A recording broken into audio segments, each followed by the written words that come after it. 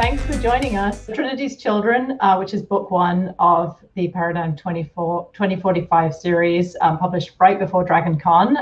It is available on Audible right now.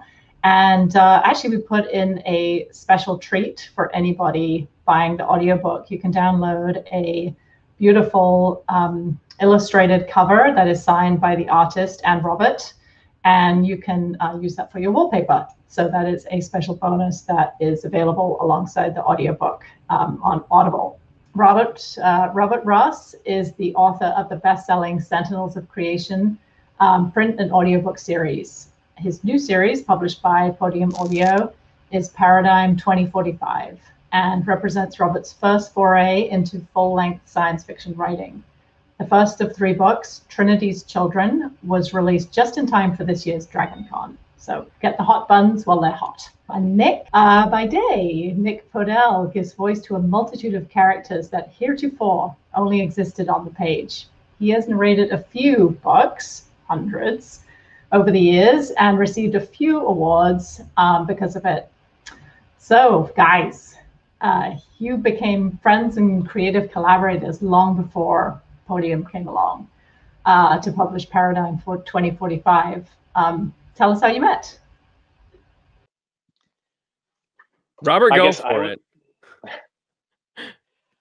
So when I wrote my first series, I was already a huge fan of audiobooks.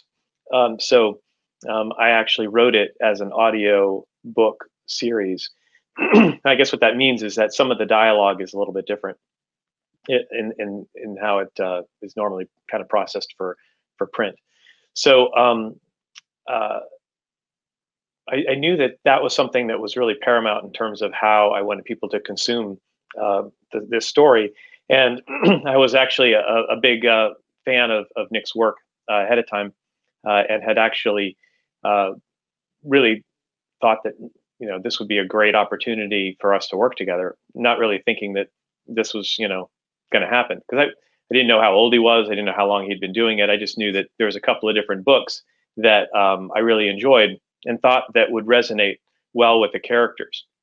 Because a lot of my characters do a lot of quick banter back and forth, and there's a lot of dialogue between male and female characters. And I think one of Nick's great talents is his ability to hold all those people in his head at the same time. It causes all sorts of dysfunctions, mind you, but but it's a real gift. And so I had written to him just out of the blue, and I said, hey, would you be interested in doing a book like this? And I described it to him, and I said, hey, can you be a Scottish woman? And he said, absolutely, I could be a Scottish woman. But I'll pause there and let Nick respond a little bit to that first email. So yeah, actually, I went back and looked through some of our early emails here prior to this also, and it's kind of cute how professional we were back then. And that was, I think, 4 years ago was the first stamp, because my eldest daughter was 10 months at the time, and she's 5 now. So almost 5 when we started dating. Almost 5, pretty much. And so I had just started fairly recently into the indie author realm of producing audiobooks.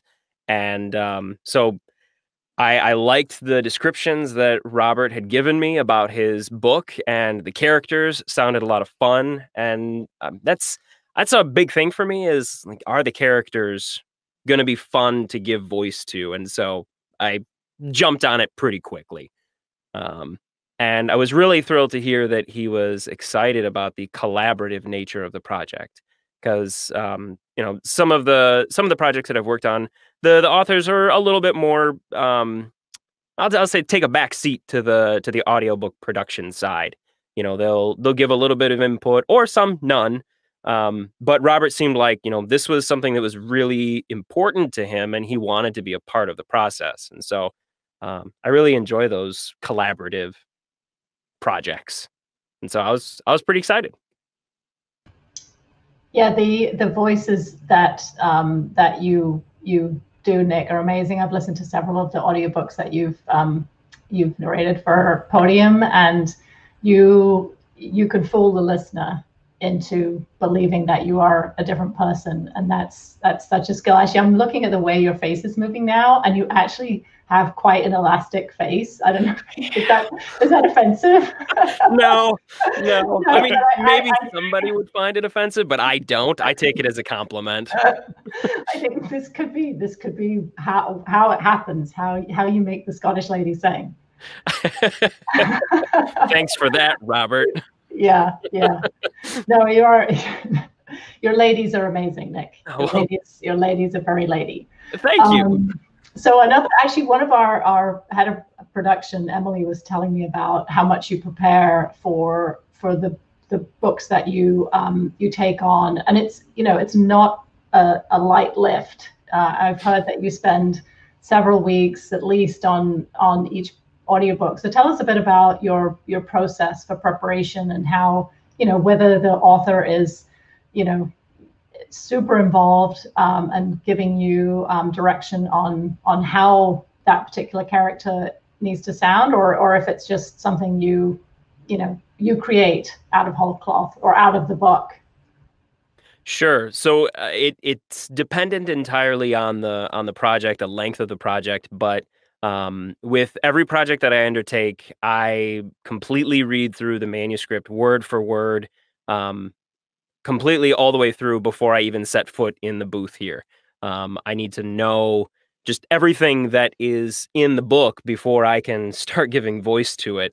And so, depending upon how long the book is, will determine how much time I spend in prep before getting into the booth. Once that's done, then I'll usually either reach out to the author, if, like with Podium, if they provide me with the contact information, or go over the materials that they've been given, that they will then send on to me for any notes on characters, like if they have specific accents in mind, or if there's, tonal qualities that they want included in those characters, so that I can keep those notes with me as I'm recording. In the case of working with Robert, he and I, we started before the collaboration with Podium, and we would go back and forth with different character samples. Like, we would try 4 or 5 different Kellens and then 6 different Shannons, and he would say, like, I liked this of number 6, but can you include the speed of number 3? And a much more involved process, but I think that in the end, it makes for a much better final project, because we just got more ears on the project. And I think that that's a huge thing with audiobooks. And I've done the ones where I don't get a lot of feedback from an author or a content provider or something like that, and it's still really good. It's just, it doesn't have that same polish that, say, something like this would have, where there's more creative juices flowing back and forth. Yeah, I think that's especially important for if something's going to be a series and multiple, significant number of books. The first book's so critical, because you can't really change the voices afterwards. I've experienced it a few times when, for whatever reason, the series had to change either narrators, which is the worst, or they just didn't go back and check how the voices were done. And people really don't like that, because they get invested in these characters, and they know what they're supposed to sound like, and they are not shy about letting you know that that you did that wrong, not just in how you voice them or how someone voices them, but how you write them as well. They're not shy at all. Audiobook fans they're rabid. Yeah. Some of our authors have told me that when they're writing sort of book 12 in a series, the audiobooks are great, because they'll just go back to the beginning and listen to the series in audio, and then that helps them with that consistency with writing the next book in the series. Robert, did you give Nick any particular challenge in this series? Did you write particular characters just because his skills so well? Yeah, well, the real thing that he does better, I think, than anybody is being able to on the fly switch between characters, and have so many of them discussing something. And again, that's really my books are very dialogue heavy. If you remember the television show Moonlighting from, I'm dating myself, from the, I guess, the 90s.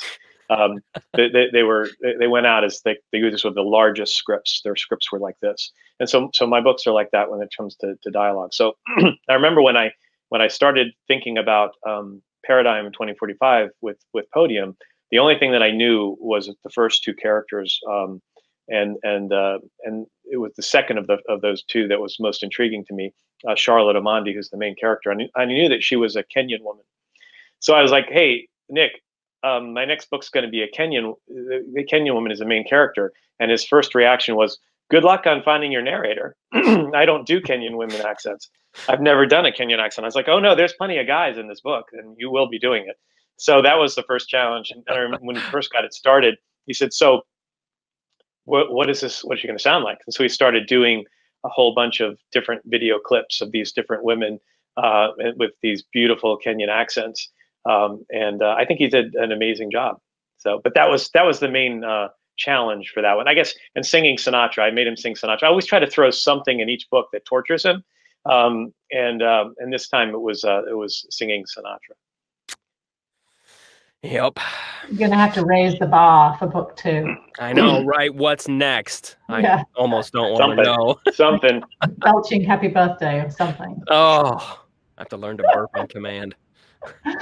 Oh, too funny.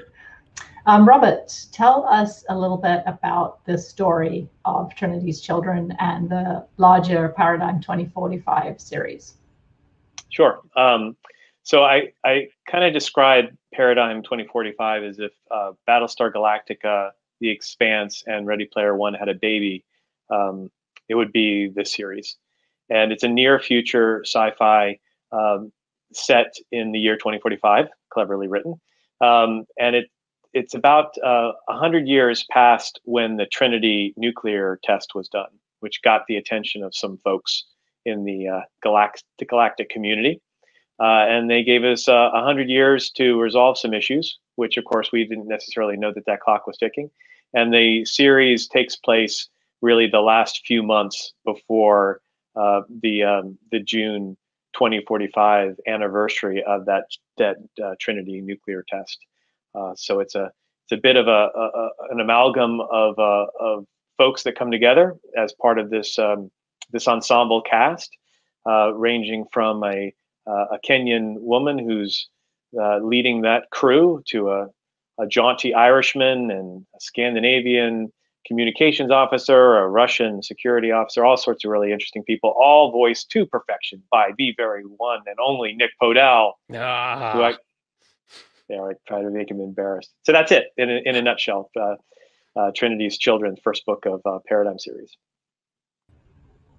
And when you've just listed the diverse characters that you have in the book, and actually I see the artwork over your shoulder there, sported nicely.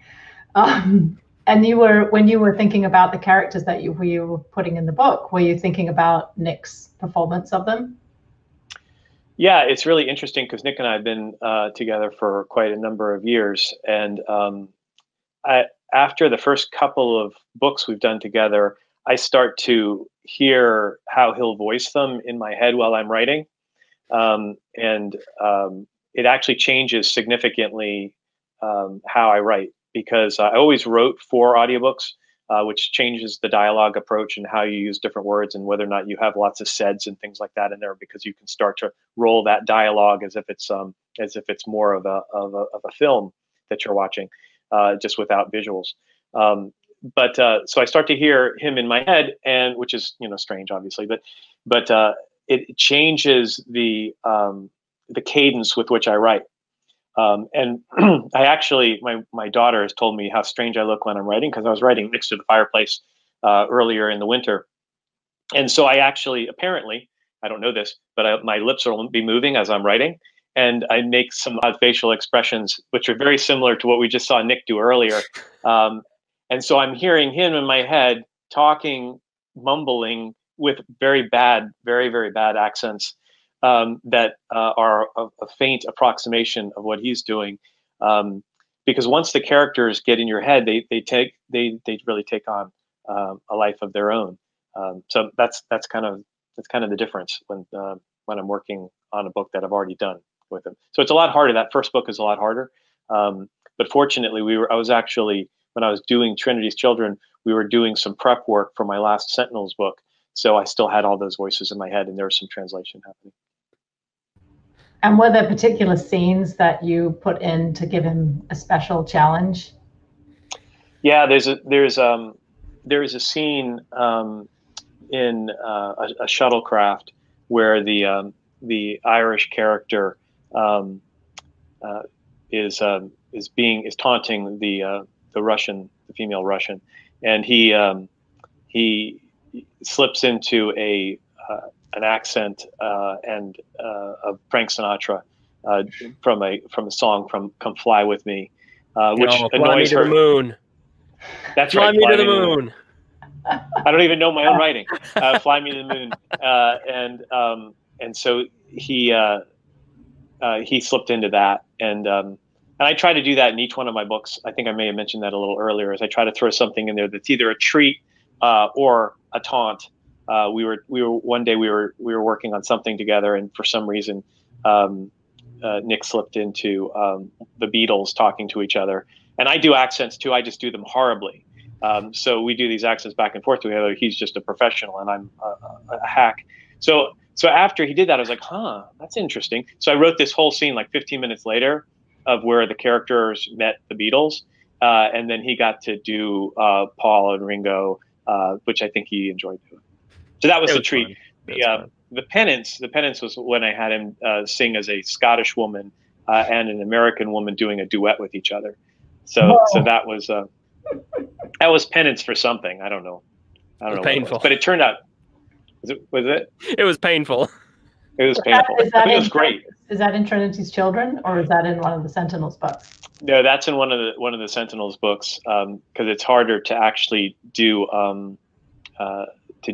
lyrical voicing with you guys, because people care more about your productions than more independent ones. So more people want to sue you. Oh. No copyright infringement. No copyright infringement. Nothing was done. Nothing was done. I don't know what you're talking about. I don't know. It was on the cutting room floor. Cutting room floor. Mm-hmm. Director's cut right there. That's right. It's a director's cut. I think we ended up having to re-record that one. So there's a bootleg version of him singing Sinatra, but we had him voicing it with a bit of a lilt in the final production version. Yep. Gotcha. Very smart. You guys clearly have a great vibe together. I'm surprised there's time for either one of you to do anything else. No, we make the time. You make time. We do end up going, gotta go, and then like a half hour later, we really gotta go. Okay. Well, let me ask you, Nick. So this is the second series that you've collaborated with Robert on. What made this series unique for you? It had all of the elements that I really enjoy about Robert's writing, which is the biggest one is the banter between characters, and so he stayed true to form with that one, and I'm so glad that was still a major part of this new series. I think the biggest one is one that we've touched on, is the diversity of all of the main characters, and the fact that, like with his previous series, there are a bunch of various different characters, but the main ones have a certain amount of cohesiveness. You know, they're all from largely they're all from Atlanta, minus the Scottish gal. But with Paradigm, they are from all over the world, and they're all coming together. And so it's this just rapid fire back and forth with the dialogue of people from very disparate areas, and trying to keep all of those accents straight in the recording booth. It's definitely challenging at times. We make it through, and yay, Pro Tools helps with vocal cues and reminders, but it definitely was a challenge. It's a mind twister. Mm-hmm.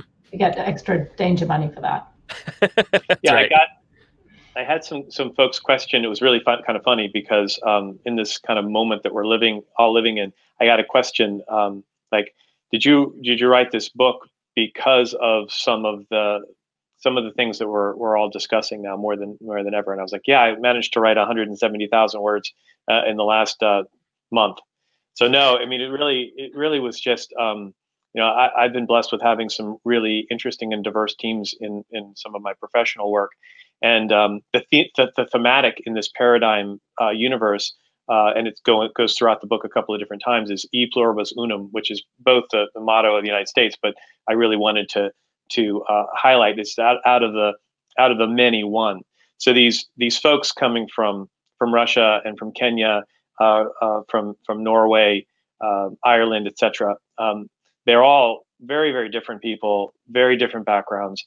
But in order for humanity to survive, which is the main conflict of the book, they have to stop being those individuals solely and become something new together.